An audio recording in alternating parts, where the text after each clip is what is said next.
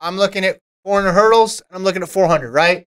That's the double that people want to know. Hey, is this possible? Here's how it breaks down. August 4th morning, 4 meter hurdles round 1. August 5th morning, 400 round 1. She's going every other day. Round 1, 400 hurdles. Round 1, 400. Semifinals, 400 hurdles. Semifinal, 400. Final in the 400 hurdles on August 8th. And then if she does the 400, the final will be the next day. So it would be 6 races in 6 days. Now you're saying, all right, well, they want her in the 4x4 as well. So that would be 7 races in 7 days. This is extremely doable. Is it going to be harder for her going into the 400, coming off of a 400 hurdle?